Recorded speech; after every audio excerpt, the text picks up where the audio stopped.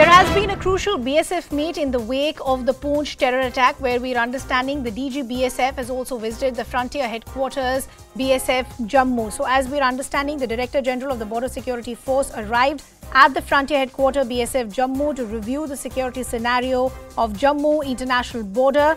And that meet has happened in the wake of the Poonch terror attack. Ishan Vani continues to be with us.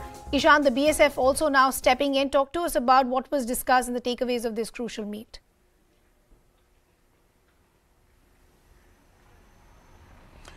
Well, we are told that, the Jammu Frontier IG described the entire security scenario and area domination that the BSF is doing at the moment.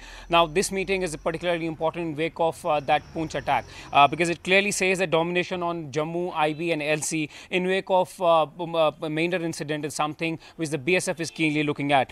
Then there was also a brief given about the robust domination aspect that is being done by the Jammu BSF along the international border because at this point of time, there could be a possibility that these groups might try to sneak in and carry out attacks. We have seen that in the past that, whenever there are dignitaries coming to India, like the G20 is happening, SU is happening, these groups try to make their presence feel and try to grab the attention and the headlines. That is where the security forces would not want that to happen. They would want the area domination to be very strong, and along the IB where a sizable number of the fence is being controlled by the BSF has alerted its troops, and now the DG BSF also visiting the headquarters there and briefing the men there that to keep the area domination on to ensure that the tight vigil is kept. Now, in wake of this attack in Kashmir, even when the snow will start melting in Kashmir, this is the apt time when the infiltration takes place, and basically those routes which are generally used to infiltrate will also open up. So there will be a double alert because now G20 is around the corner, SU is going to happen.